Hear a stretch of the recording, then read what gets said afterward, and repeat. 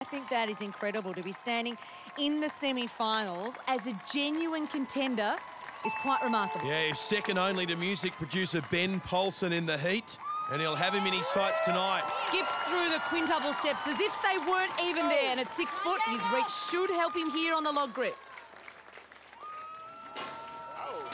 Not a problem there, Freddie. Nonchalantly, didn't even grip onto the log with his feet. Come on, Daniel. Oh, my word. Skips across the spinning log, which has found so many out tonight. Here he goes, onto the net. Look at the big wingspan. And keep an eye on that clock as well. You've got to be careful about every move, but you've also got to be conscious, Beck, of what's happening on that clock. Well, you are racing the clock, and he's doing it well at the moment. He is a full 20 seconds faster than Ben Polson was at this point. Stay high. Stay high, Daniel. Keep Careful. Head out. Head That out. hair could be a problem. Keep it up. Keep it up. Ooh, how is the hair in the swimming pool? Almost.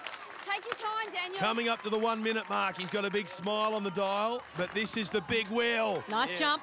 Grips the first one. Gets ready to swing onto the second. Big swings. He needs to keep that momentum to get onto the third wheel.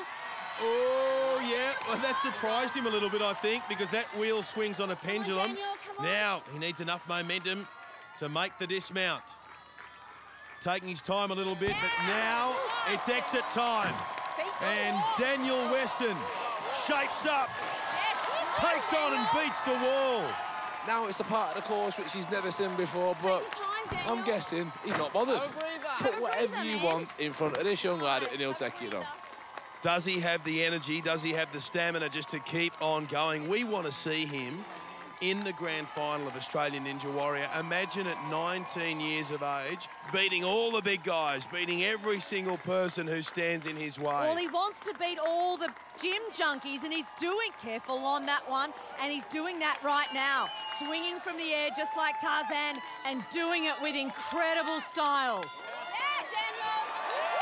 Daniel Weston, 2 more to go. Yeah, here we go. It's the pole grasper next.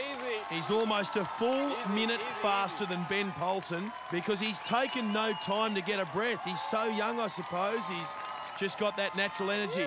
Switching and changing and moving between these poles.